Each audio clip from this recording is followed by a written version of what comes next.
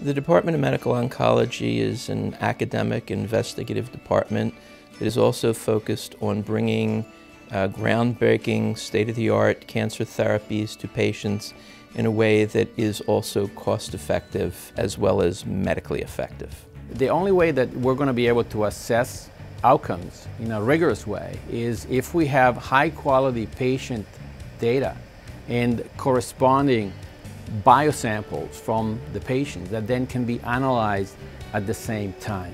This is really what leads to high-impact translational research. So the mission of the Division of Hematologic Malignancies is to produce transformative changes in all aspects of care of patients with blood cancer. The mission has two pillars. The first one is the production of high-quality, high-impact science to be applied to these patients. And the second one is the design and the implementation of new models of delivery of care for these patients. The goal of the leukemia program is to provide the state-of-the-art care for patients with leukemia, and also to provide novel therapies for those who do not respond to standard therapies. So the use of mouse model of human leukemia is a good approach to essentially to make to translate basic science finding into clinical protocols, as indicated, for example, by a recent approach which was developed in my laboratory, which we combine inhibitor of the cell cycle with apoptosis inducer. And this now will be translated into a clinical trial here at Jefferson. A very exciting project that we have in the lab is using a brand new high-end sequencing technology that allows us to examine the gene expression of individual single leukemia cells. Then, using this information, we're able to identify very rare leukemia stem cell populations. What we're trying to do is to develop new targeted therapies so that we can treat different populations within a tumor. So my research is focused on two things fundamentally. The first is the understanding of the mechanisms that are leading to the development, progression, and drug resistance for a particular type of lymphoma called T-cell lymphoma. The second area of focus is understanding the role of a particular virus called Epstein-Barr virus, or EBV, in the development of T-cell lymphomas and NK cell lymphomas in patients who are not immunocompromised. The goal of the lymphoma program is to increase understanding into how lymphomas develop, grow, and survive, and then to use this knowledge to improve treatment of patients with lymphoma.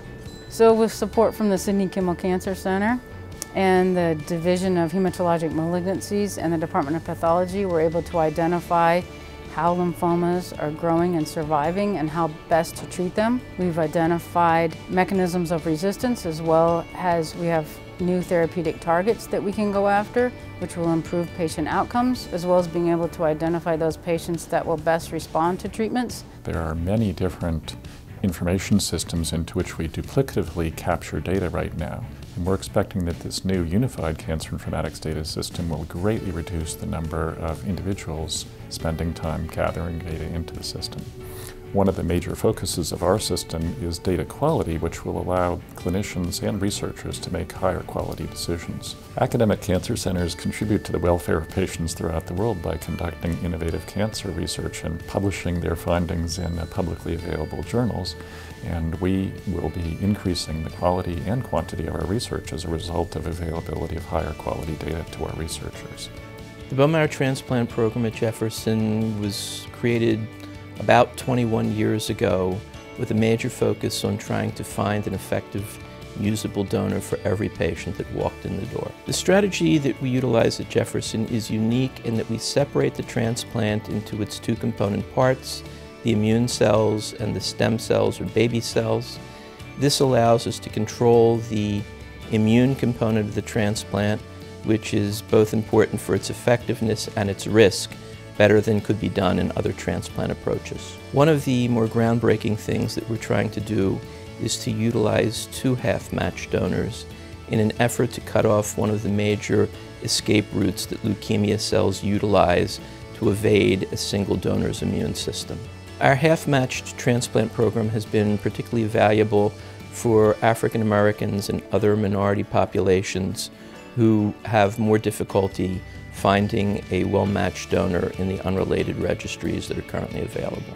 Integrating research in clinical care is not necessarily new, because this is what we do in small scale in clinical trials every day. What's really new is the fact that we are expanding this clinical research model across populations. And this is going to give us essentially a population of patients where we can measure outcomes based on the intervention that we make based on those hypotheses. My vision for the Division of Hematologic Malignancies is that by combining high-quality research and new models of care delivery, we're going to make our fight against blood cancer faster, smarter. We're going to make it more efficient and then accessible to everyone.